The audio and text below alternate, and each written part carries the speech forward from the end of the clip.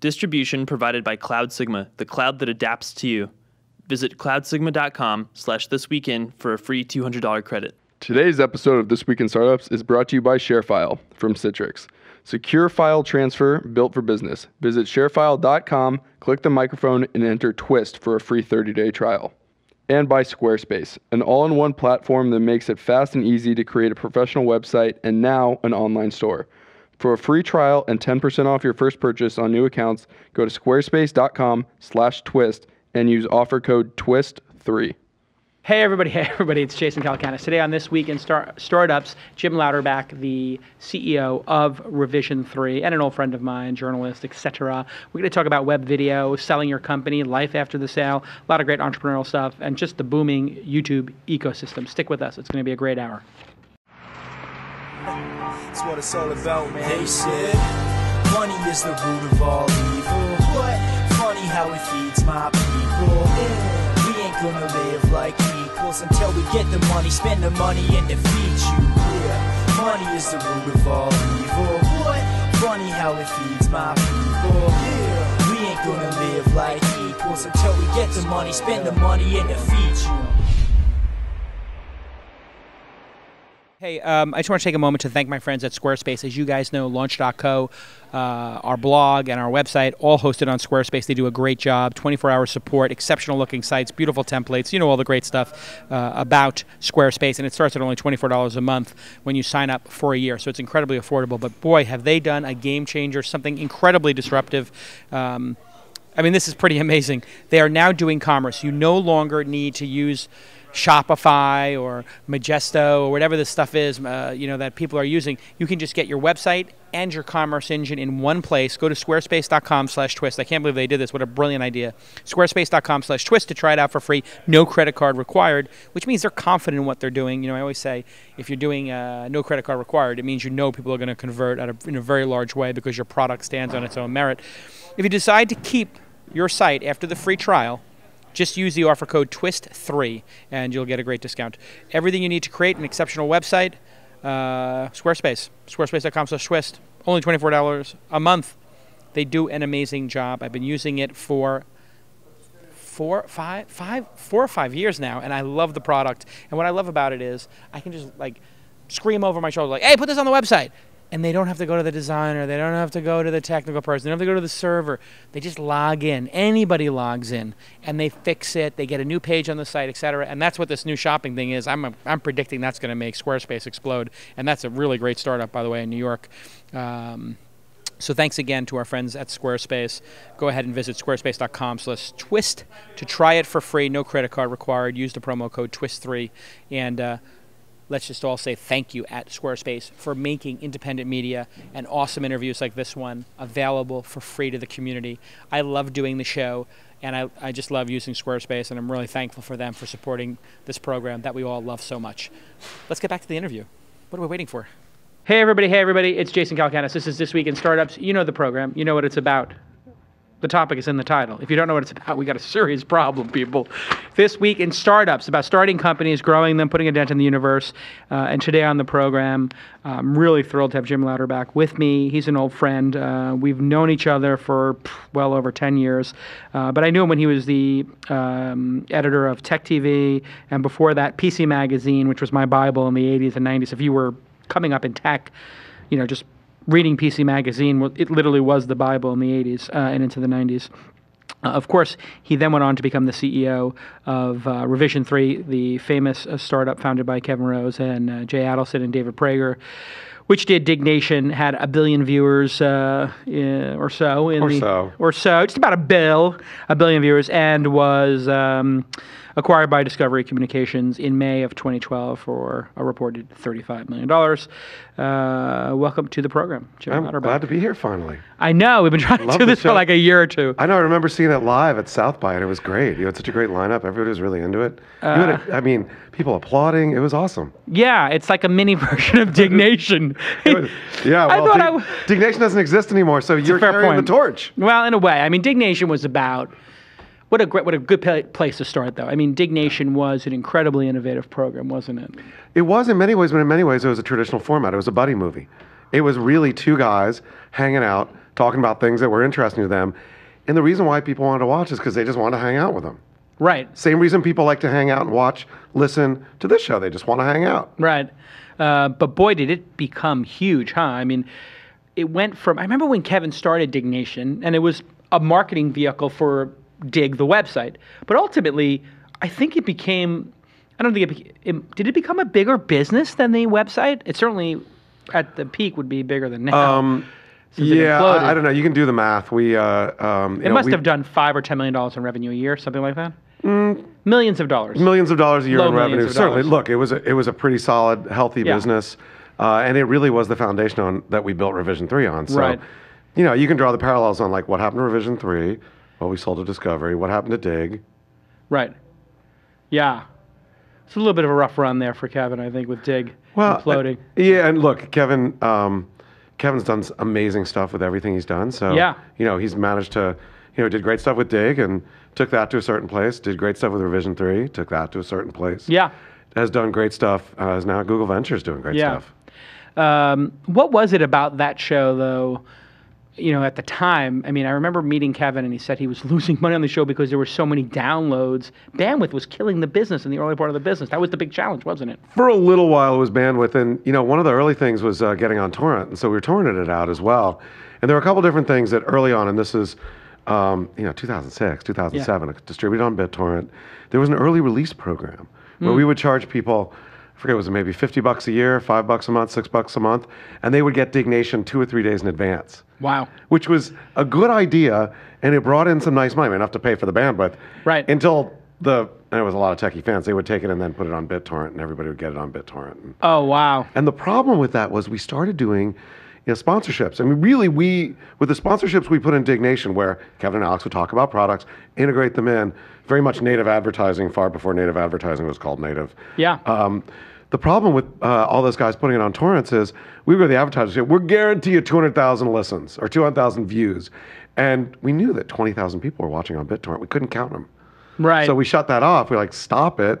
We're not going to do the early release program anymore. We're just going to give it to everybody at the same time.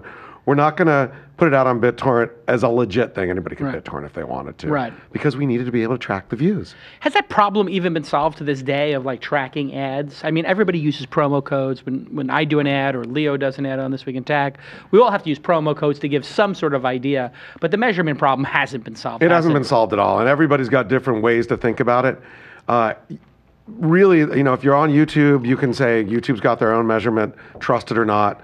How many pre-rolls have you served? That's one way, but YouTube only serves a pre-roll that you can monetize once every 4 or 6 views. You've got the usual suspects, ComScore and Nielsen, coming out with their own ways to do it. The ComScore one, we're all sort of following along and seeing what's happening. Nielsen claims they're going to be even bigger than ComScore. We'll see, but no one's figured it out yet. Yeah, it's sort of a big problem for the industry. But well, part of the problem, by the way, if we want to go back to history, is even with a download, it was very hard because if it was coming off of your server, do you count a play start? Do you count a 200 or a 202, you know, an HTTP code? Right. Which one of those? Because you can, we used to see this, like we would have people, I will name no names, who would come in and say, we're doing, you know, 500,000 downloads on our show. That sounds like an Adam Curry impersonation. No, it's not. But it'd be close. But what no, they were Adam Carolla, who knows? No, it wasn't Adam Carolla, believe me. He's got huge numbers. Yeah, no, but what would happen is people would be tested. We would say every time you request and start the file downloads, the Count that as ticker a would view. go on. And now it's a lot. The infrastructure is a lot better now than it was in 2006. 2006, you'd have to restart 6 or 7 times, and so people would like for one fully completed download, they would be recording 8, 10, 12 views. Right. And we know this. I knew it was a problem even back at Ziff Davis.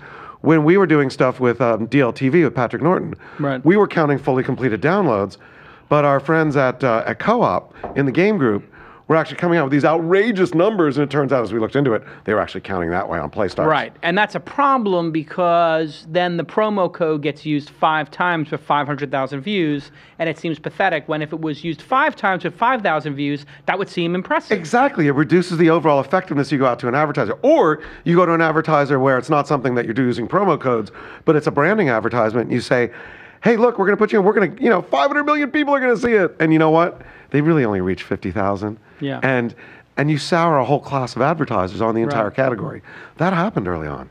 And now it seems like there's a certain class of advertisers who are addicted to podcasts, who are addicted to shows. I mean, we have Citrix as an advertiser. I think you guys had them for a lot of stuff. Yeah, we still do. We still work with Citrix. We work with a bunch of, I mean, we all, the reasons why is they're radio advertisers. Because, look, when I talk about web video and the way that we built it out, and you'll appreciate this because you've done all the same stuff, is I look at it, it's not just television, right? No. It's really, we take sight, sound, motion, and emotion from video. We take the intimacy and authenticity of talk radio. Right? Like you love Howard Stern. Right. You love Adam Shine from NFL Radio. You know, you love Leo. You love Jason. You love Kevin. And then you take the ability from special interest magazines to go deep into a topic for the people who are absolutely passionate about it, roll that up together into something that's really brand new. But the advertising that works the best in many ways are the ones that used to work on radio. Well, that still do work on radio. Which is the, you know me, I'm your friend, I'm going to talk to you about a product or service, and then I'm going to say, hey, go sign up. Here's the code, and they do. It's like 1-800-Flowers. It's, Valentine's Day is huge for a lot of these advertisers. Right. Because you're listening to your ESPN radio, your NFL radio, and like... Right, and Howard Stern or Stephen A. Smith are reading the ads. That old-time ad read, it just seems to work so brilliantly. It does because of that intimacy. Yeah. And it feels like you also don't... It keeps the continuity going on the program. Well, the reason why it works, I think, more than just traditional television has a lot of barriers. There are a lot of walls. There's teleprompters. There's agents. When television is a long way from being authentic and intimate, if you look at what we're doing right now, the people who are listening to this program or watching it, there are no walls. There are no barriers. They all, I'm sure you see this, you're their friend. Right? They meet you at South by. They meet you on the street. They meet you at launch. They're like, Jason, man, it's so great to see you again. It's not like, oh my God, can I have your autograph? And I'm tongue-tied. It's Jason, I know you. And that's... It creates a level, I call it asymmetrical intimacy. It's like they know so much about you from you talking so much. And so people feel like they know Veronica or Patrick Norton or whoever it happens to be. Because you're there, they see you as their friend. Right. And which is super cool, I think. Early on, the guy who ran our user group and our fan base group in New York, big Dig Nation fan, he said, I'm not calling it a fan base. I'm calling it a friend base. Wow. And I think that's a really good term because it's not, fans are like the people who go, you see, famous person in the restaurant, you're like, wow, I was in Mill Valley recently going to a concert, and I walked by Bob Weir on the street, and I'm a big Deadhead. Right. I didn't go up to him and say anything. It wasn't like, hey, Bob, I'm your old buddy. How you doing? Yeah. But because he was a star, and I was a fan. It's like this huge gap between the two of you. The stage is a big pit between you. Exactly. Barriers. This medium, there are no barriers. And radio, there are no barriers either. Right. Think about Howard. Like my wife loves Howard Stern. And she's like, Howard this and Howard that. It's like Howard is not your friend. Yeah. But, it feels that's that the way. connection. Yeah. And this has changed dramatically because of mobile, the business itself. The usage and the views. I mean, it seemed like it was really hard for people to tune into these shows and figure out how to subscribe to a podcast. I mean, let's face it, podcasting was a very niche thing. But now that you have YouTube and TuneIn and Stitcher, I feel like the audience is sort of just making a huge level up. I think there's two different things that you're getting at there. And I'll take one first because I've been thinking a lot about this. We just bring up the term mobile. Because I think YouTube sits in a different space, although it intersects like those Venn diagrams from school. But if you think about mobile, a lot of people lump mobile, tablets and phones into mobile, where they're very different experiences. If you think about a phone as phone you carry around with you all the time, you're using it to seek and search out and little snippets of things you may get. A tablet, to me, tablets are as revolutionary to television and video as TiVo was. Because a tablet is like a paperback television. It's a personal television. Think about it. It's a really good example is, think about the Kindle, right? One of the biggest books of 2012, and still is 50 Shades of Grey. I mean, it's porn, right? Let's face it.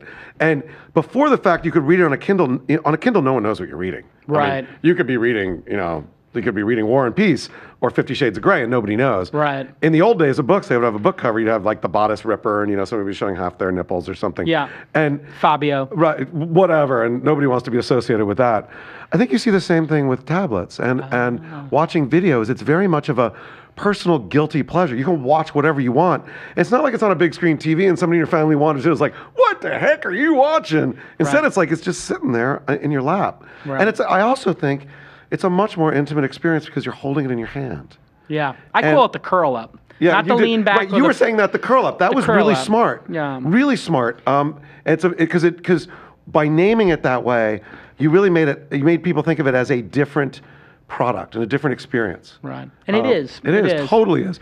So that's the mobile thing. But I think on the YouTube side, YouTube, Stitcher, et cetera, we're just getting better at surfacing things that people might like and getting better at helping them to subscribe to it so that they can then watch it multiple times. You see the new YouTube interface, right? Yeah, explain it. Really what they've done is, amongst everything else, they're putting everything you subscribe to now lives in a persistent left nav on the screen, so that everywhere you go on YouTube, there's always the left nav of the people you've subscribed to and their latest things. And that will go on mobile, it'll go on smart TVs, it'll go everywhere beyond just the PC. Yeah, I noticed that it's on the mobile and it's also on the tablet already. And I haven't seen it because I just got my new Samsung TV. Like literally, I buy a new Samsung every 6 or 12 months for the office. And it didn't have the same interface yet. I guess that's going to be the last one to fall. Yeah, interesting. I mean, I think YouTube has taken over control of their apps on all these platforms. It'll probably they haven't rolled it out on YouTube.com on the PCs or Macs yet. On the browser side, some of the channels have it. Like if you look at iJustine has it. iJustine, Rated RR, one of the guys we work with has it, and I saw Justine's stuff. It's gradually getting rolled out. Yeah, the homepage has it. The permalink pages have it. Do you guys have it on any of your We haven't channels moved yet? our channels to it, but because we're a partner, I think they gave us the ability to do it. But I think it's going to roll out to everybody in the weeks to follow the airing of this program. You know what the important thing to do is on that, by the way, is the welcome video. Yes, which is we're awesome. now cutting. I know, but stupid us. Like Explain what it is, because we're talking so shop here. Basically, it's a promo. So cut a 15, 30-minute long promo that talks about your channel. It used to be, if you went to a channel, you would go to that channel page and on you YouTube, would, on YouTube, sorry, and you would see whatever video the owner of that happened to put up, and it was probably the latest video in most cases, or the biggest one. Now you get a promo video, and so you go to that channel and you gotta cut a really good promo that'll entice people to subscribe, because the YouTube. The sort of the currency of YouTube is now about subscriptions. And why is that? The young because people. The subscriptions show up in the left-hand nav that goes everywhere with you, and that's how you get people to watch. In a way, it's like the new DVR, isn't it? Because it shows you the number of shows. This is what I thought was particularly interesting about it is it'll say like This Week in Startups 2, or Epic Mealtime 3, or Tosh 2. You know what it looks a little like? What? Email? It looks iTunes. It is like iTunes. With podcasts. iTunes with podcasts. They kind of borrowed a fair bit of... or email, like folders. Yeah, right, exactly. But I love the fact that you can like clear out your videos. Like it's almost like getting to inbox zero. It's getting to YouTube zero. Right. I'm going to just get through my videos. And, I don't know if you've had that experience on your DVR where you're like, oh, I'm too behind on I still use Speed Demon to read all my stuff in RSS. Oh, my God. And this is how I... You are old school. Well, but it's great because this is how I read all the blogs and everything I travel. Every time it goes, I was like, you've got 5,700 unread stuff. Would you like to make them all read? And sometimes I'm like, yes. Yes, feed reader 0. We do kind of keep ourselves busy. So advertising, though, is starting to happen in a big way that it didn't in 2006, 2007 when you guys were starting, hasn't it? Well, what we're seeing, and I think in many ways, we just have to live with it, whether I think it's a mistake or not, or right or wrong. We're starting to treat online video as if it was an extension of television from an advertising perspective. So there's a lot of sense of how they measure television, GRP or gross rating points, and basically it's just a measure of how many people are watching. We're starting to see that come into web video, which I think is wrong because I think web video in many ways is a different medium. But the good part about it is we're actually using methodology. This gets back to counting. That is very similar to the way television does it, which makes somebody who buys television ads much more likely to put ads of a similar type on web video. So that's led to a bunch of money coming into web video. Right, but it's been not even close to the consumption level. So not at all. What is it, like 40 or 50% of video is now watched online, but only 1 or 2% of the advertising has shifted over. Why is that? It happens with every new medium. Remember, it happened with the web. Yeah, it did. Remember, you were probably complaining about it with Silicon Valley? Of course I was. We were like, my God, you're putting all those ads in PC Magazine. I've got a bigger audience. Why aren't you advertising on my website? Come on, we were all saying that at the time, right? Sometimes I have to ask questions I know the answer to. It's not you're the guest. I'm the interviewer. No, but seriously, yes. Right? I mean, new media... Okay, so let me ask you another way. So when do you cross it? Yeah, when do we catch up? That's when do we get halfway question. there? I mean, what's taking so long? Or is it moving at a nice pace? Okay, I'll tell you what's taking so long. One, is it's been really difficult for us to count the size of our audiences in a way that's consistent, where we can go back to an advertiser and say, here's how big it is. 2, we're not very good yet as an industry in proving the ROI of their investments in our media. If I am an ad buyer, it's really easy for me to go out and buy Discovery Channel all day long and then go have drinks. It's really difficult for me to put together a plan with online video that will deliver results that I can go back to my client and say, look at these results I delivered for you. We are still too hard to buy. Yeah, still too hard to buy. But you can do things online that you cannot do on TV. Absolutely. And the metrics on TV, I mean, let's face it, they're I mean, I know you work for Discovery now, so you can't go trash it, but it is a little fugazi how they measure stuff, right? Like these sample sizes. The way you measure on television is totally FUBAR. Yeah. I don't want to use your little No, it's okay. You swear jar. It's okay. $10. You can afford it. No, I'm not. I don't swear anyway. But Yeah. I was going to say. It's effed up beyond repair. It's screwed up. But the thing is, it's a fiction that everybody believes in. So with Nielsen, everybody believes that this is the way it is, and everybody plays by the same rules. Yeah. We don't even have the same set of rules across everything. Yeah. That's the problem. But it's getting there, it feels like. The other thing we don't really understand is, traditional advertising has an OTS measure, an opportunity to see, an OTV. And so the example is, the reason why, and if you watch football or sports or anything, you see the same darn Budweiser ad 50 times. Right. Because they don't know if you've gotten up to go to the bathroom.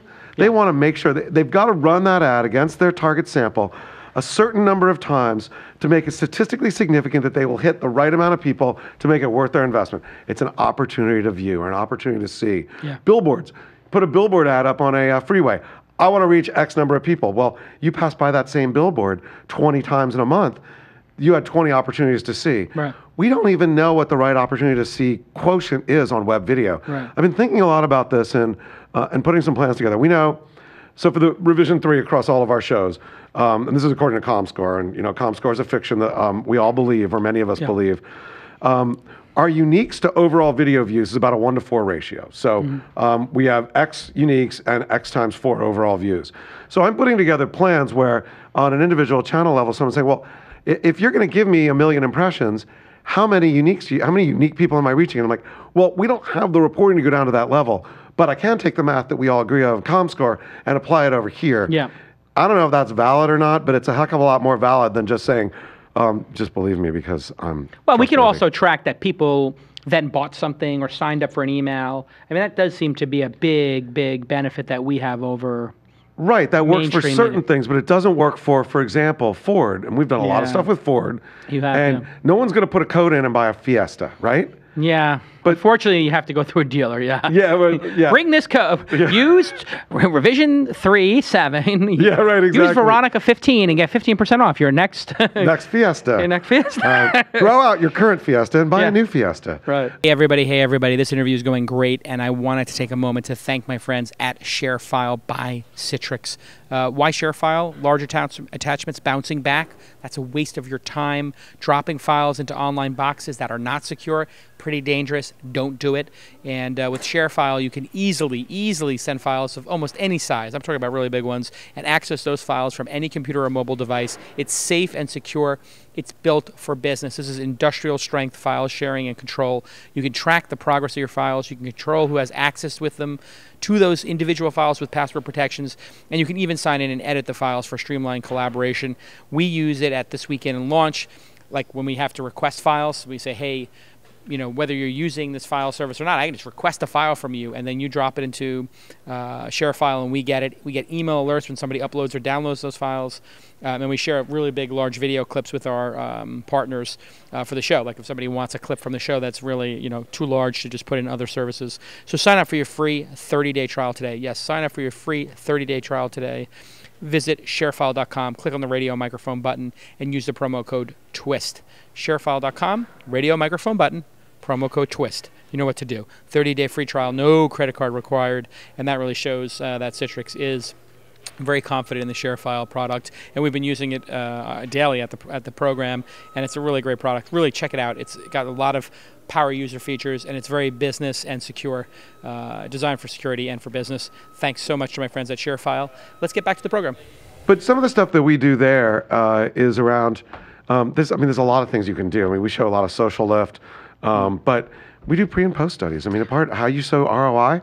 If someone's going to spend enough money with us, we'll do it. We'll survey our audience beforehand. Survey them afterwards. Interesting. Hopefully have some statistical significance in there. Sure. I was a math major, so I understand a little bit of that. And we know what their key characteristics and criteria are, and then we move the needle. Again, it's very intensive and hands-on. It's not cheap to do, but you kind of have to do that to show that ROI. And because it's not easy, that's another reason why the money has not flown in as much as it will. Right.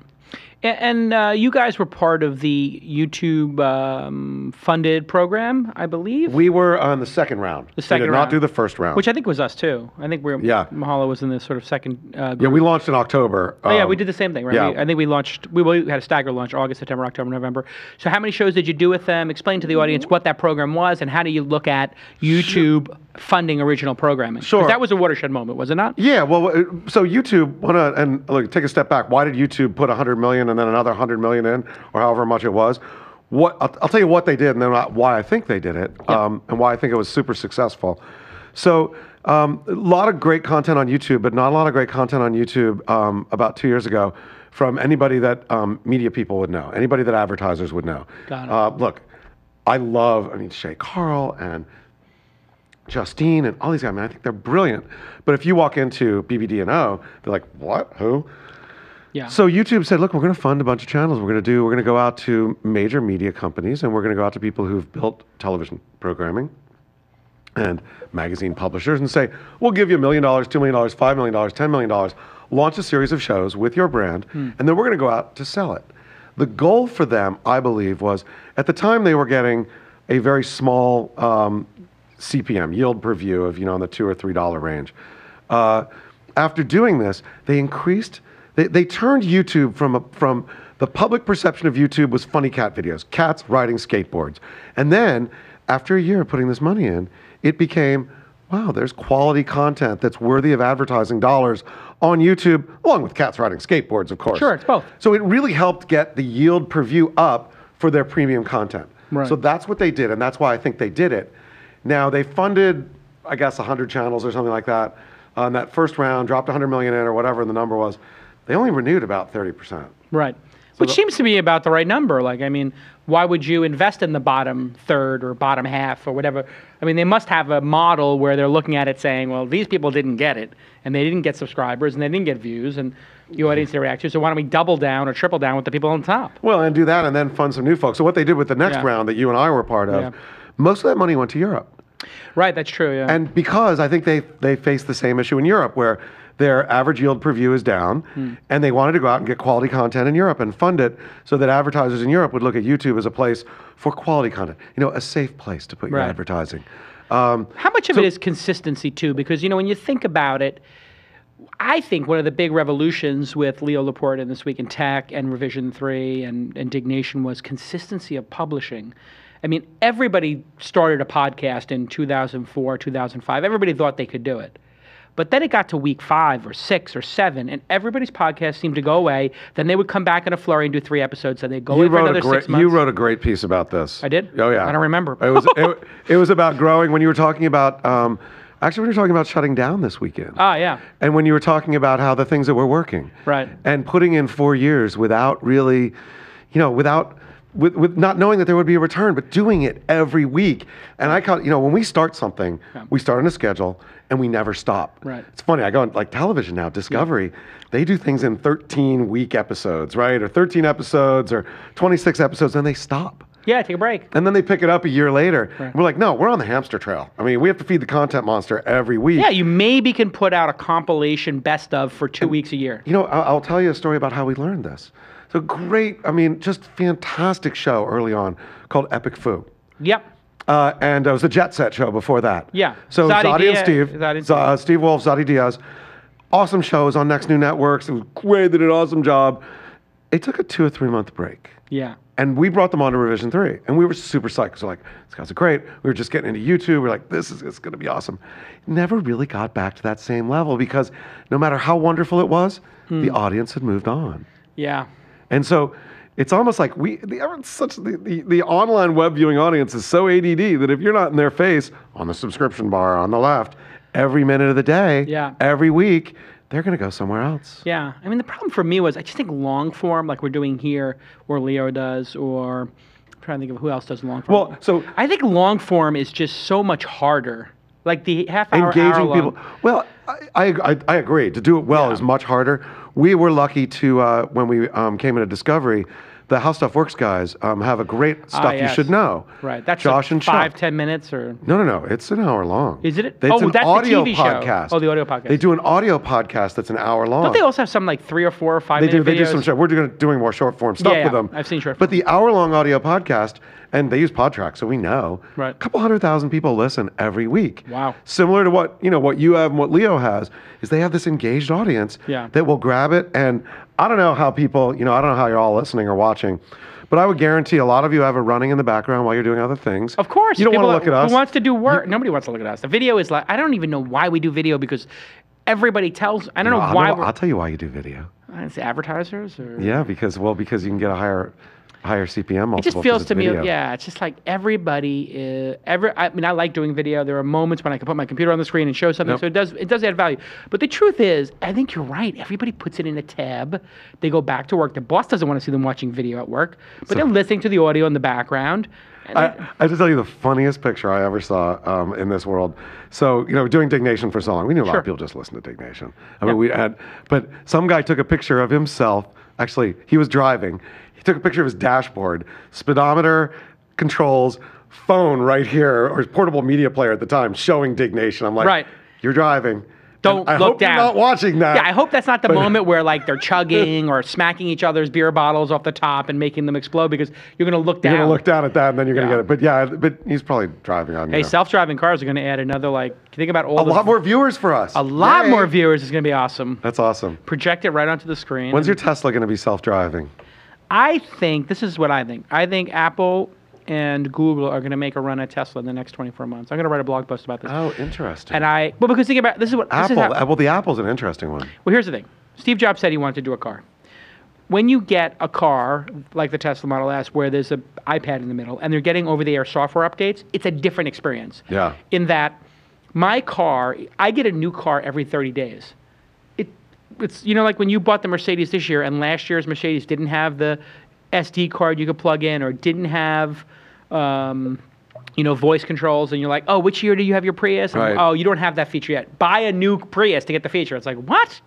Now it's like they just added let's add traffic to Google Maps. So the second update had traffic. Then they're like, oh yeah, we forgot to put satellites on there. Let's put satellites on there. They're putting turn-by-turn navigation. They just keep adding stuff. Have they added Waze in yet? They haven't. I told Milan to buy Waze. Yeah. But I think Waze is too expensive. But I think Google has Waze data. Yeah. They'll put Waze in the. This is what they'll do. They'll put Waze in the dashboard as an app, and you'll buy it for $10. Right. And so now they're gonna have a revenue model, and that's just to me like, Google has self-driving cars. Think about it. Is Google gonna be able to convince Toyota and Ford to use their self-driving technology? Maybe, maybe not. And those guys are so slow to adopt.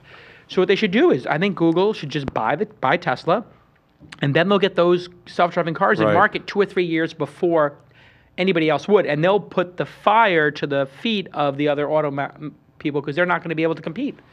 They should have bought Saab. I'm a frustrated Saab owner. So. Oh, I used to love Saabs. I never owned one, but I love them. Yeah. So tell me, you sold the company, and you're part of Discovery. Discovery. Were you guys too early to make it a sustainable business? I think yeah. Look, when I look back at it, and with Cloud, we were, we thought we were right on time. We were too early. I mean, you look at how many years too early were you? 3 or 4. Okay. If you look at Maker, Machinima, I mean, us, Next New Networks. We were all around the same time, a couple of other people as well.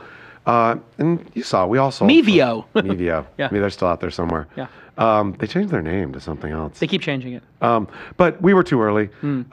Because, and I'll say why, and this is a great lesson for startups, is, we raised a bunch of cash, and I didn't know what I was doing at the time, but, we went out after the opportunity. By the time the real opportunity had come up, YouTube was starting to grow. We saw some of these early networks start up. We didn't have enough cash to really go after it and take advantage of it.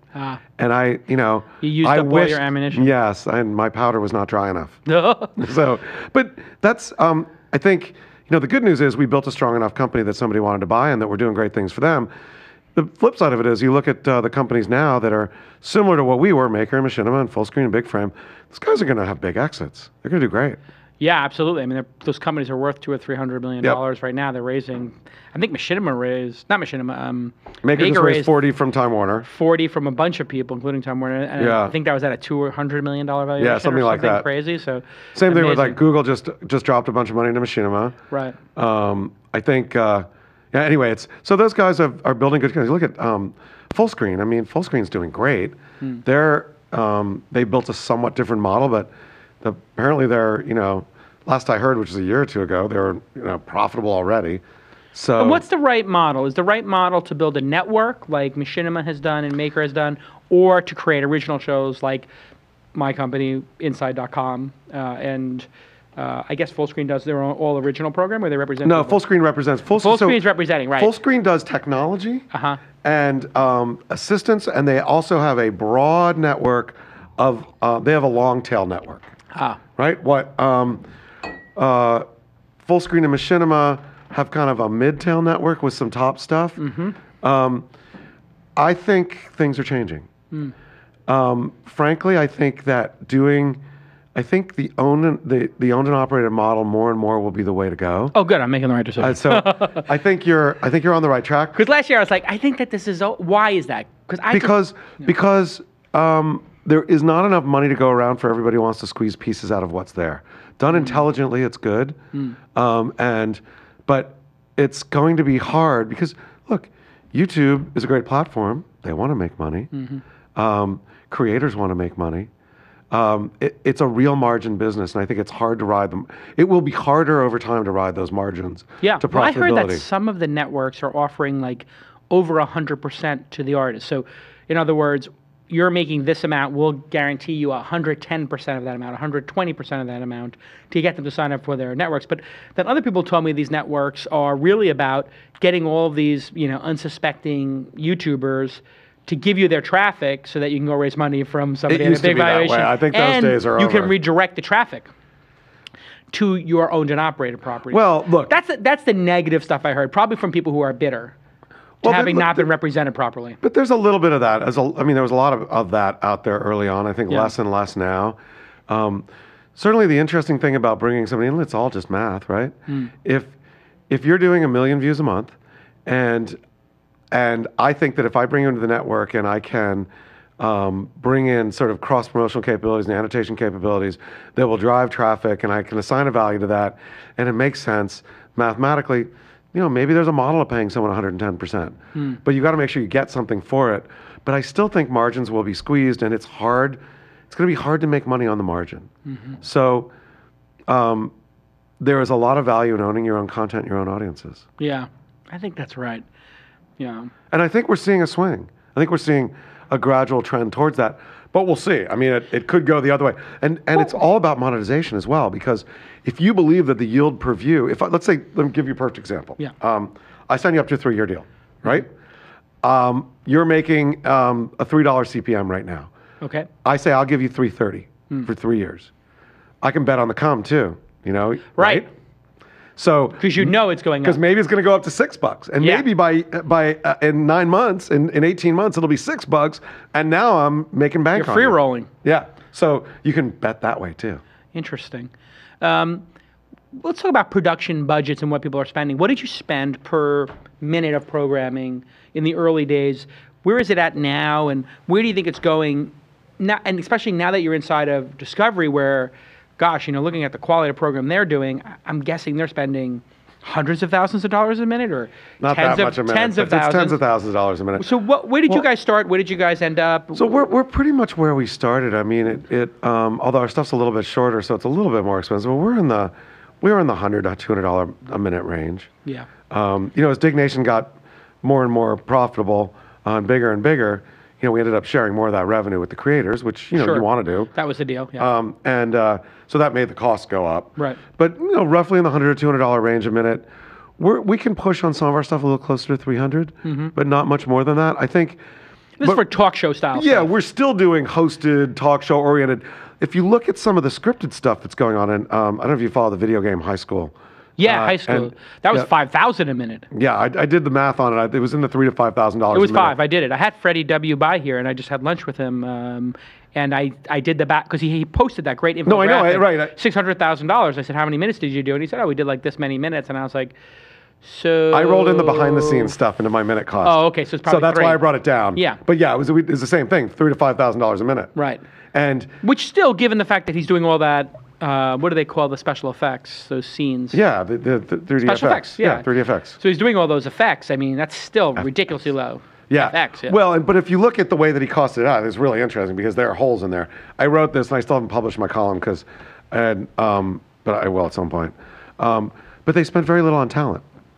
So talent was a very small fraction. People are working just for the friends, credit. their friends and credits. Yeah, they're doing it for credit. But that's not going to last forever. They also, on pre-pro, they spent very little on pre-pro compared to what you would do, pre-production, on what you would do in a normal production. So Of that magnitude. So, in the end, they spent 630,000 somewhere around there. Raised a couple $100,000 on Kickstarter. They ended up probably making money. They brought in sponsors, but they probably ended up spending closer to 800. Wow. If you think about the in-kind value of what they received. Now they just raised 800,000+ for the next version. Right. Of On Video Game High Kickstarter. School. Yeah. On Kickstarter, which Freddie said he wants it to be the Harry Potter of, which I'm psyched to see. Right. It's a good show.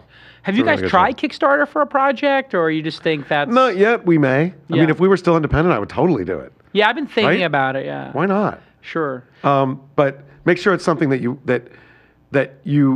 wouldn't do normally, and it's got a lot of sizzle. I mean, make it something amazing. I mean, Gotta be you're- something amazing. You're Jason. You can make amazing things happen. Yeah, I don't know. I mean, You have to come up with that idea. I'm also tired. I like doing my show. This is Yeah. the thing, I think when you get older and you're doing one of these shows, you kind of click into like what you want to do. Like I like to sit here and have a conversation with another entrepreneur or founder, or maybe a VC sometimes. Yeah. And I want to do it for 45 minutes or an hour or an hour and a half. I don't want to go like come up with something and ask people to pay for it. It's not I'm not interested. Well, but do it under one of the auspices of the companies you do. Yeah, do it of under course. Insider. I Do would, it under, you know, we might do that. You have to find a very powerful idea, though. I think you're right. or do another event and kickstart it. Right? Yeah, Think of that cool event that you always want to do and you didn't know if there would be an audience. that's a good point. You know what? I was talking That's to... a good idea. I'm gonna, take a note. Somebody, Bryce, take a note. We should come up with an event and then email everybody and say, Dude. if you want to do it, put in some Put in money. $100 or $50 and you'll get We'll crowdsource front an row event. seats or $500. Yeah. You know, that sort of thing. I like that. Now, here's so the other area where I think Kickstarter could be really cool, and I mentioned this to the YouTube guys. They're talking about doing subscription channels, right? So what I really want to do is I want them to make Kickstarter for subscription channels. To say, I will go cover the Tick Festival in Heaney, Colorado. so if I can genius. raise enough money, and then only the people who put in go into that subscription. so it's like it's a subscription inside a subscription. Exactly. But you could pop up a channel to do that, but it would be easier if that was seamless. It was all seamless, exactly. Oh, that'd be so great if you could say, on a per episode basis, here are the 10 people I want to interview for the show. So I want Right. to interview Masa in Japan. It's going to cost $20,000 to do that. I want to interview this person in London. Mm-hmm. It's going to cost $15,000 to do that. It's going to cost $10,000 to interview this person. And if it hits that threshold of donations, then we I'll go charge do you, it. and Right. I'll go do it. Right. Like Kevin could do that with Foundation or whatever. Totally. That's a great idea. Yeah. Are YouTube subscriptions going to work, you think? I have no idea. I don't know. I only know what I've read about. I mean, it's coming out. Yeah. I don't know. I think it's, you know what I like about the Do idea? you have any fan subscriptions, or have We you don't tried right it? now. Have you ever tried it? Well, we did the Dignation thing I talked about early Right. on, but that was like that's like a donation, yeah. it was a donation. Exactly. Yeah. It was a tip jar. Yeah. We've talked about it. I mean, like we want to explore alternate revenue. We haven't done anything yet, but Discovery's been really good at, Discovery. One of the nice things about coming to a big company like Discovery was they had people in there doing things that we were doing so much better than we were, like on digital distribution. Right. There's a group of people that do digital distribution at Discovery you do not want to be on the other side of the desk from them. I'm so glad they're on my side. Yeah. I mean, I cut my distribution group and I was like, you guys handle it. Yeah. And these are the ones who did the deal with Netflix and did the deal, so they are making money that way. So we're talking So about they're already doing in things. discussions with Netflix over the 500 different Shark episodes they have. They're already up there. And they're already up there, I noticed. A lot of Discovery content. Yeah. So then they can just say, hey, do you want some Revision 3 stuff? And they're negotiating that for you? No, we haven't Or done that. new We haven't shows? done that. They don't really want our stuff. No, Yeah, it's why more- doesn't Netflix want shows like ours? because they're on the internet for free. So what if I said to Netflix, I'll put my archives only on Netflix? Do you think they would be interested? Would they pay me? I think, and I don't have any solid knowledge on this, I don't think that that's a conversation they're even willing to have for a couple of years. Because why? Because they perceive some difference in quality? No, because I think they've got too much else going on. Because they've got, they've got to do more things like House of Cards. They're big international. They're doing all their international expansion. You look at a company like that. Low-hanging fruit. It's not low-hanging fruit. Yeah, it's too difficult. Too long tail. And how do your archives do? People grab, Well, I mean, obviously the show is... I got to say, the YouTube thing, I think, is the thing that's really starting to grow. Because what I started doing is I started logging into YouTube, my account, my Google Plus account. Right. Which has like 600,000 followers somehow. Nice. And I'm interacting with people in the show. And what I realized about YouTube is when I post a comment to them, they get an email. And like some of these YouTubers check their emails. And then they instantly respond. Oh, cool. So now like those really stupid comments on YouTube are getting pushed down. And the intelligent threads are going. So now what I do is... I answer somebody says, oh, this is a great interview with Shervin. And then I'm like, yeah, that was great. What was your favorite moment? And then a day later or 12 hours later, they put their favorite moment. I'm like, oh, yeah, that was a great moment. My favorite moment was this. Have you seen this episode? And so I always end it with a question. And now I'm starting to get like, oh, there's something intelligent going on in the comments. And it brings people back to the show. Well, and the integration, I think, for all the stuff that YouTube is doing, and I love that they're experimenting and trying new stuff, the integration of Google Plus, as they do more and more of that, to me, that my is understanding so smart. is your Google Plus identity and the YouTube identity will sort of become one thing, I think is sort of the goal. I've kind of heard those rumors too. I mean, it makes sense to me. Well, it would be great because then it's like, well, if I have a channel called something, it'd be like, well, okay, now it's Jason Calacanis' This Week in Startup. Right. And it really is the same identity, right? So like, then I could be, it just seems like it would make more sense. And it is a social network. YouTube is a better social network or bigger one than Google+. I heard it's the third biggest, and I don't know where the stat comes from, so don't hold me to it, the third biggest social network out there. Absolutely. I mean, even if you just think about it, I have 800 million people a month using it. And if 5% were involved in social activities, or just 5%, that would be 40 million people. Huge. It's pretty huge. And if it was 10%, it would be big. Like big. So it's Facebook. Is Twitter a social network? I still don't even know if I think it is. Do people kind of call it that? So why did Discovery buy Revision3? What was the... I mean, everybody's got to have a thesis. So here's the thesis and the rationale. Discovery was number one in nonfiction video on linear, right? Worldwide. Discovery is very much a worldwide company. And why is it... I mean, I know the answer, but I'm going to ask you, see if you know, because I heard a speech from your CEO at that Allen company at the conference. Oh, cool. What is the reason why it's so international or so easy? What is their advantage? Well, I'm not sure. The reason why it's... There's a secret why it's so international. Okay, well, maybe you can tell me because you know the answer. But I will tell you the reason why is, well, they started thinking about this 17 years ago, but it's it's great visual content that people want to watch. Yeah, you basically got, here's the thing. This was the most brilliant thing I heard from, what's the CEO's name? David Zaslav. Yeah, so I saw David speak, and he's like, when MTV went global, they needed to do a localized version of The Real World. And when they went to Spain, they needed to do another one. And when they went to Italy, the people in Italy didn't want to see Spain, they wanted to see Italy. So I had to pop up production. When we do Shark Week, and we do Great White Sharks, all we have to do is subtitle it. Yep.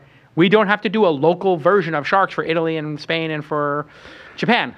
No, that's why it was just like, boom, just international. That's true, but I will also say that many of the arrangements in the local countries require a certain percentage of international, of localized content. Yes, of course, and I think that's growing. I mean, we ran into this when we did Tech TV Canada. Yeah. It was like 70% or 30%, I forget the percentage. But we had to do, this is why Leo went up to Vancouver every couple of weeks to do Call for Help Canada. Really? And it's also why after Tech TV was gone, he still did Call for Help Canada. Really? Yeah. He still would go to Vancouver and do Call for Help Canada. Because they just wanted to have Canadian local content.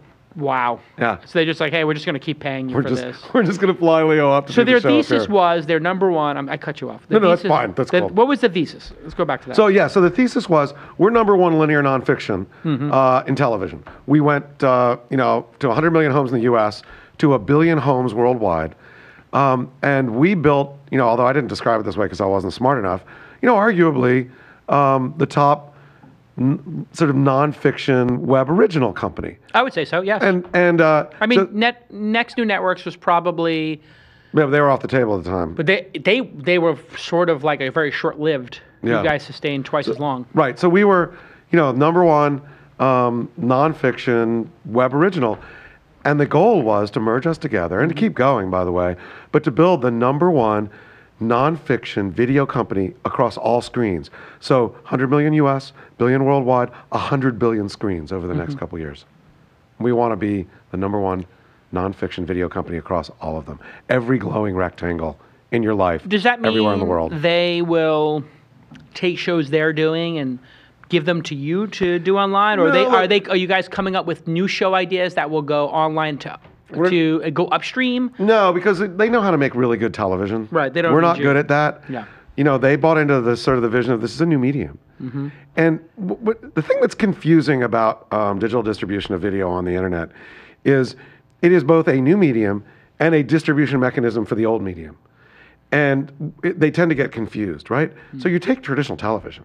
We have digital cable, and now you can take those same shows and put them on Netflix and Hulu and Amazon Prime. They're essentially the same old medium, just distributed in a new way. And there's new consumption models coming out because people are binge viewing and watching 100 episodes. But the product is the same. Product's the same. But then there's the ability to do things like what you're doing now. What you're doing and we're doing right now could not be done on traditional television. No. But you can find an audience that's strong enough and passionate enough, and will watch this and will make it profitable. Yeah, it's so. Yes. So in many ways, there are new models coming out. So their goal is go out and do those new things and make it work. We don't want you to make television for us. Now, what we are doing, though, is, and we're currently sort of poking around, just like MTV did, they took all their old catalog and they made VH1 out of it. Discovery has 25 years of great video. We're in there digging around in the archives. We're rooting around in the attic, looking for cool things that we can repurpose. We're not just going to run them. Because that has value in selling to Netflix. What we're going to do is we can take the clips of stuff and the great video, and not that we're going to do this, but I could do like the amazing explosion of the day, and I could have 10 years worth of explosions that I could. No, but you could do a Predator channel on YouTube, and you just be YouTube, because I know like my daughter likes certain genres in. Like she'll say, I want to see a dolphin. And she'll be like, I want to see a dolphin in it. Like if you just made like Discovery Channel dolphins on YouTube and it was just a channel of dolphin footage. And you just did 60-second, 90-second dolphin, you would have 1 million subscribers. And then you do that for turtles, and then you do it for sharks, and you just have Discovery Shark thing, and you just put up all that bee footage that they must have that hasn't even been edited. You could make all kinds of interesting short videos about shark facts. If you just did sharks, a Discovery Channel for sharks, like why doesn't that exist? It's interesting. There actually isn't that much shark footage. There is, but it's not as much as you might think. But even still, if you there's got to be enough to put out 2 episodes a week. You're right. There is all of those things, and yes, and yes. So we are. And everybody's stealing it anyway and putting it up there. Are you guys claiming all that stuff? Has that process started to claim? It has started. Yeah. There are, and I've been trying to accelerate this, and we'll see where it goes. But the guys at Zephyr and there are a couple other guys who are really good at helping with the claiming process. So we're integrating, that sort of. How does that work? Yeah. How does that explain to the audience what the claiming process is? Because I don't know if everybody's aware of how sophisticated this is. So here's what happens. So what they do is YouTube has built a whole content ID system that matches up audio and video to clips that go up. So let's say, for example, the clip that you watch right now of me saying this. YouTube can take that if you're in the content match system, and they'll look at the image, they'll look at the voice, they'll do a match, and then they'll just, everything that gets uploaded, they do pattern matching on all of it. And if something hits, you can say a threshold, I'm 70%, 80%, 90%. Either let me send them a takedown notice or file a claim against them, or say, you can keep it up there, but every advertisement that runs against it, I get the money, not you. That's my video. Right. And so that's the claiming process. And it seems like a lot of people are embracing this. I think the NBA and the soccer leagues are like, if you want to remix, the Knicks playoffs or something like that, go ahead. We're going to claim it and take the money. And that's the way it should be, right? The people who try and stand in the way of it, it's like trying to stick your finger in the dike and 100 other holes show up over there. The NFL does that a lot, right? They really control their product.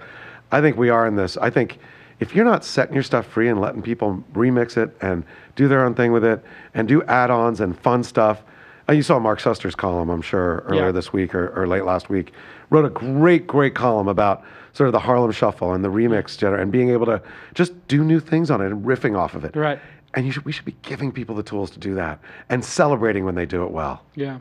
And making money off it too. Yeah. What about this next generation of talent? I mean, you have the iJustines of the world, you have the Veronica Belmonts, you have the Kevin Roses, whatever, or Leo Laportes or Adam Carollas. Are these top-level talent going to just be sustainable, independent productions? It feels like Chris Hartwick and a lot of them they have a certain artistic vision. They can get to sustainability with small teams. Like This Week in Startup has a team of 3 or 4. It's got $500,000 in revenue, which I think makes it probably one of the top 10 podcasts, probably. That's great. And we're not really even working on it that hard. Like, we're not like investing doubly. We just want to make it sustainable and great for the community.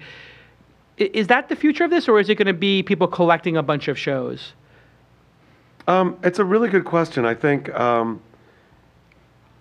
there is an ability to collect some of this stuff, but there aren't a lot of really talented people in this medium who can do a really good job at it and make it successful.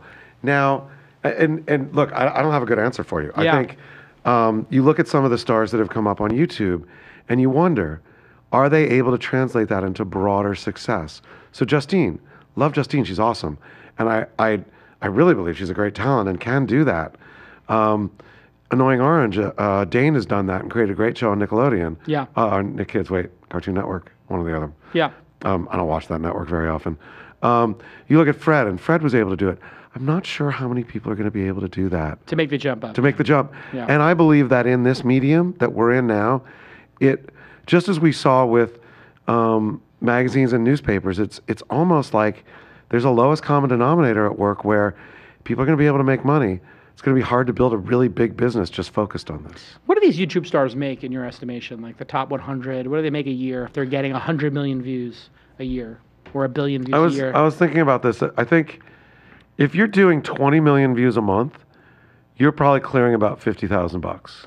So $2 CPM or something. I don't know, something like that. But yeah. figure, low single digits. If I'm doing 20 million, and so the top YouTubers are doing 20 million, right? Mm-hmm. A month. A month. So you're making $500,000, maybe $600,000 which is a year, huge. which is, you can buy a Tesla. Sure, buy 2. Buy a new one every year. But there aren't that many people who are doing 20 million a year, and then there are expenses involved in doing that, right? Yes. So if half of it goes to expenses, then you're making $250,000 a year, which is great, but and then you're paying half that in taxes, and right. So it's a nice living. It's sustainable. It's sustainable. Right. It's a lifestyle business. And in 3, 4, 5 years, it could double or triple. Could. Yeah. Or maybe it'll plateau. Remember. So the very small amount of people who are doing, 80 or 100. You look at Jenna Marbles and a couple of others who are doing more. So they're maybe grossing $1.5 million. Right. So I'd say upper range is somewhere around there. Right. Which is pretty phenomenal when you think about it. Somebody looks into the camera, edits it briefly, and the great thing about it is you control it all. Yeah. So you think about the world, the traditional world of Hollywood is everybody takes their pieces. You get your fee, and it's not a lot. In that world, it starts at 50%. Yeah. Like I already get all this. Yeah. If you want to help me, you're going to give me at least that. Yeah. And that's a lot of power. Yeah. Because they're paying 45 to YouTube. They get 55.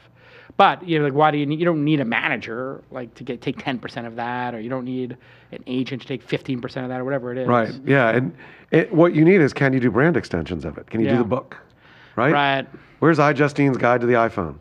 Yeah, she did do I think she's doing video game stuff. She dabbled in video games. And I haven't talked with her for a little while. On the thing, but it's going to be hard to wrangle those people, I guess. I mean, Maker had that huge blowout with Ray. With Ray William Johnson. Yeah. Yeah. So did you guys try to collect a bunch of those? You had Epic Mealtime for a little while, right?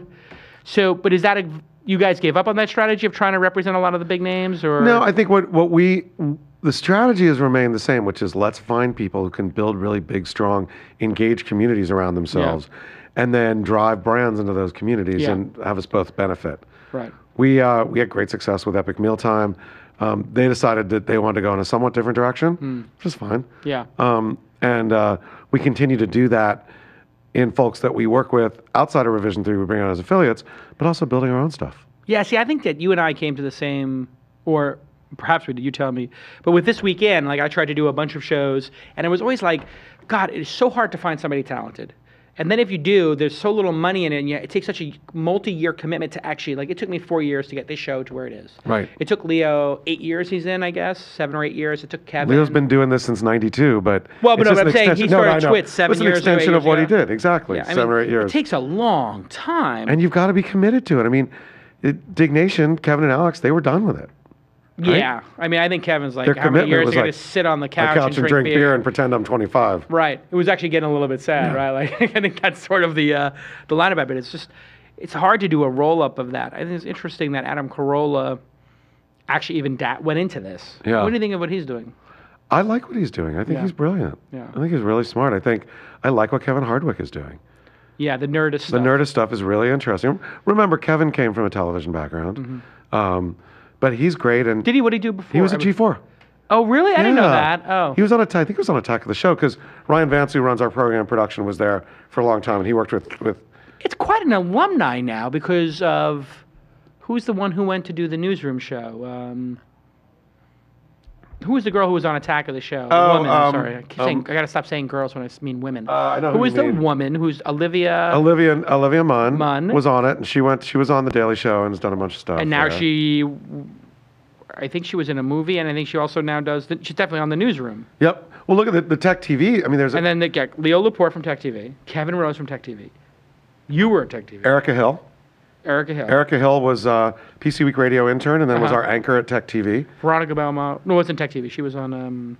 Right, Veronica. Well, Veronica was on at CNET, At and CNET, then yeah. also doesn't count early for TV. before Tech TV, we had the site that we launched with MSNBC. Oh. Soledad O'Brien was the host of the site. Soledad O'Brien Remember Soledad? was yeah. She was, and She was Soledad's a web awesome. person, yeah. Um, But the Tech TV alumni is quite a group now. yeah. They've all gone on to, in a lot of cases, have independent. What happened to the guy who was Olivia Munn's partner on the show? What was his name?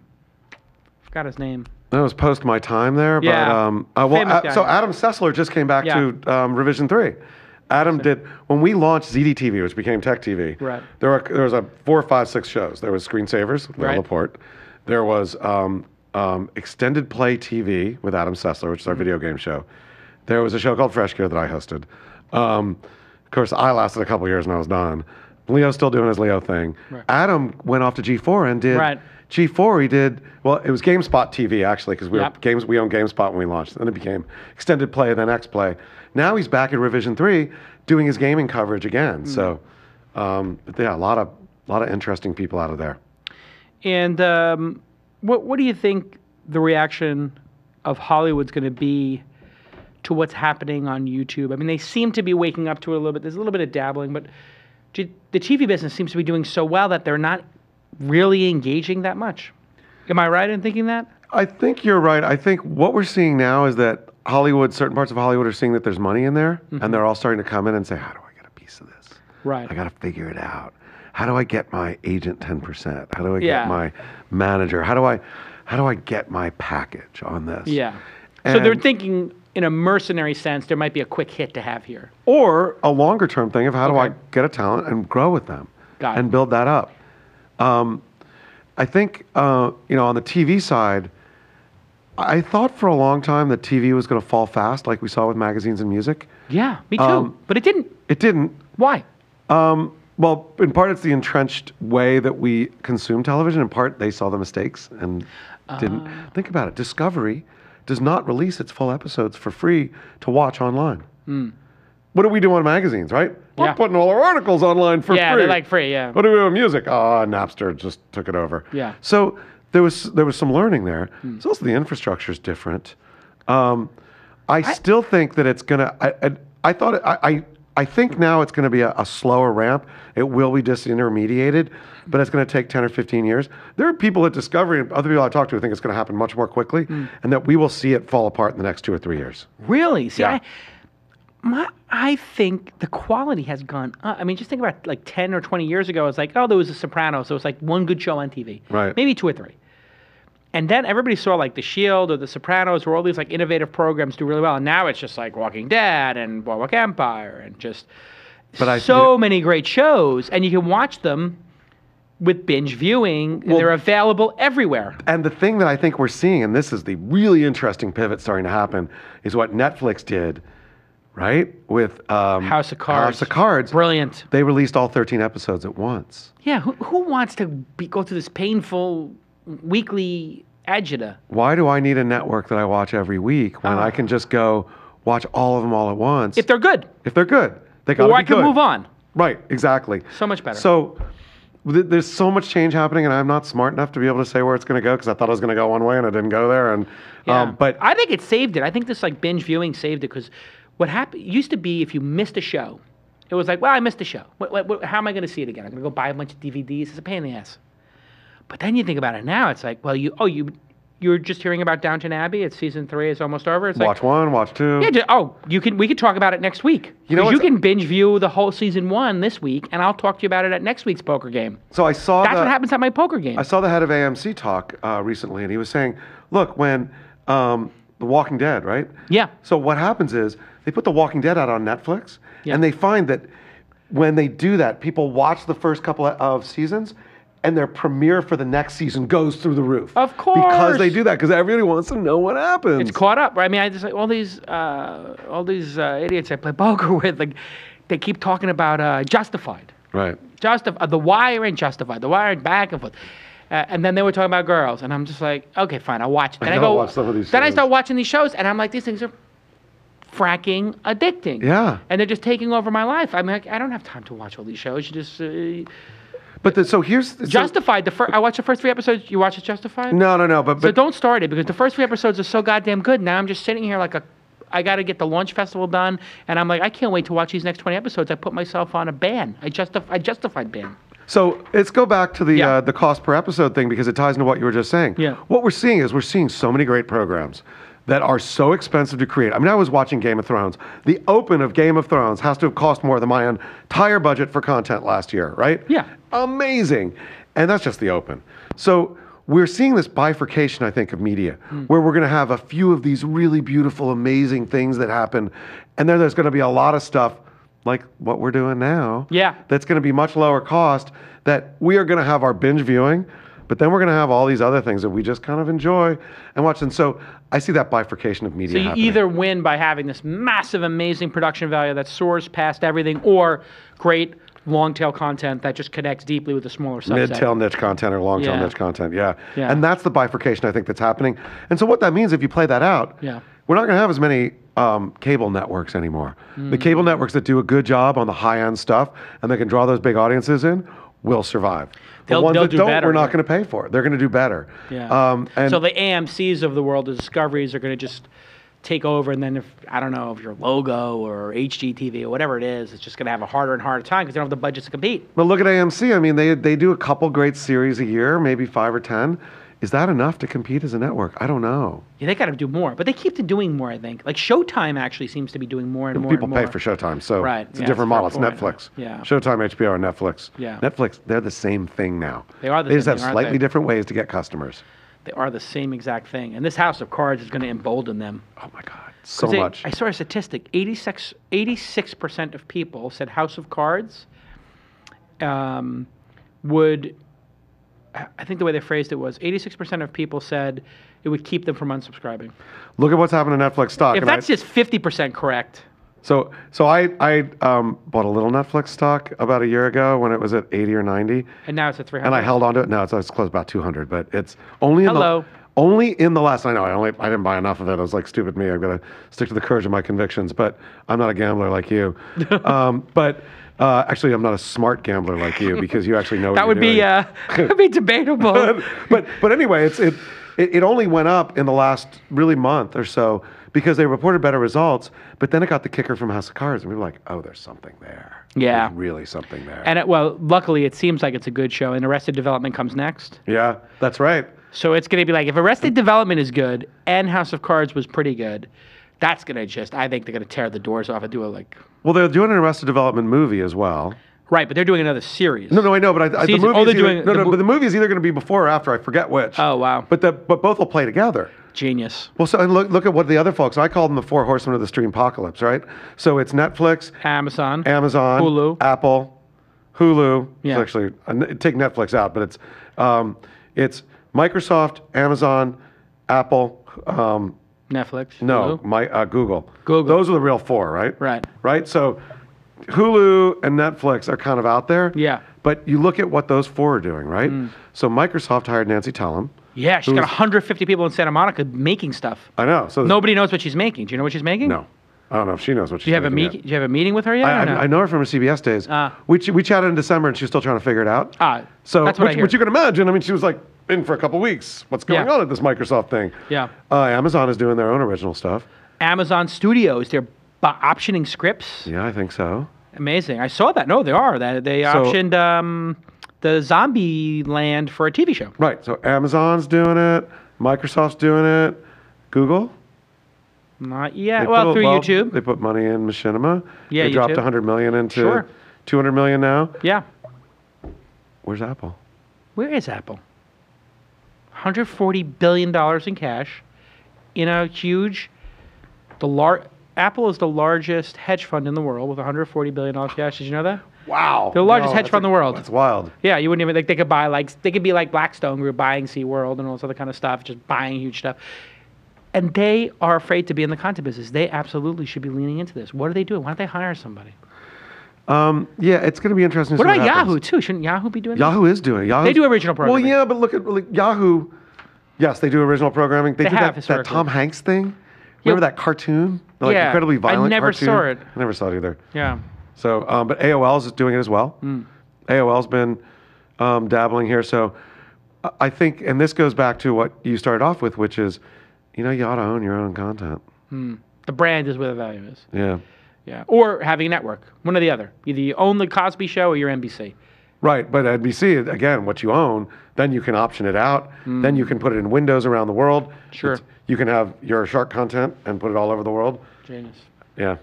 Jim, this has been a great episode. Everybody follow Jay Louderback. It's Louderb. Jay Louderb on Twitter. Jay Louderb. One thing I do want to say, Twitter. though, is I have started doing, with our YouTube-funded channel, Tech Feed, I've started doing a show every week. You do? Kind of getting back into it a little bit. What's the show? This is called Downloaded. It's basically, it's what I used to do with This Week, with at Ziff Davis, with stuff. It's basically just talking about the top stories of the day. We sit around, cool. talk about the top stories of the week, three or four of us, and just kind of babble about it. Oh. It's Skype really it? You ever just Skype fun. in a guest no, or go to no, being a no, guest? You got to be there. All right. Well, I'm in When you're San Francisco. I'll come in. But no, I encourage people to watch it. So go to youtube.com/techfeed. Download it as one of the 6 shows or 7 shows on that channel. It's hard to find, but it's fun. We just talk about what's, Hey, do me a favor, Brandis. At this point in the show, or actually in the beginning of the show, like in the first minute, just put a big annotation that says "check out" and link to Jim's show. Yeah. And put the annotation right here. No, here. No, put it here. No, put it over here. So on the microphone. Click the microphone. It's kind of fun doing something again. Yeah. It's I think I have so much respect for you, for Kevin, for Leo to be able to stick with it and do it. It's exhausting. I'll be honest. I've been doing it for the last every Friday for the last 3 or 4 months. It takes a lot of energy. It takes a lot of energy. When you get out, do you feel like you just ran a marathon? I get out of the show. I mean, I'm a little bit pumped, but also it's like the amount of creative energy it takes. People don't get this, to host the show. It's so much energy. You have to be alert. Yep. I have to be listening to everything you're saying to have the follow-up question ready. it's an intense thing. What we do though is we drink beer on the show, so it kind of mellows it out a little bit. Little hat tip to I borrowed that from Dignation, yeah, exactly. by the way. You did learn something over the last exactly. 6 years of suffering through web video. Yeah, it has been a little bit painful. It has been, but it's been fun. You know what? It's fun. We're creating a new media right here. Yeah. And I mean, that that's does fun. make it easier to get through the day. Well, the challenge is that you're doing something so innovative. Well, look, if you're not having fun with what you're doing, don't do it, right? Yeah, that's the ultimate thing. You're having a blast doing what you do. Oh, You I love always what I do. do. Yeah. I mean, you can tell. Yeah. Everything you write, everything's. It's like Jason's he's poking the bear and he's having fun with it. Yeah, I wouldn't do it if I wasn't. Yeah. Yeah. Well, you're good at it. Well, The bear doesn't like it, but you're good at it. well, listen, everybody go check out Revision 3 and continued success, and congrats to Discovery. I think they got the deal of the century to get all those great brains inside the organization. And it's great to have you on the program. Thanks again to our sponsors. And if you want to follow me on Twitter, I'm at Jason. And if you want to follow the show, it's at TWI Startups, TWI Startups. And go ahead and post to the comments because that's a great thing to do. Post to the comments. Thank you to our incredible sponsors at Squarespace, at ShareFile for their support. And we'll see you all next time on This Week in Startups.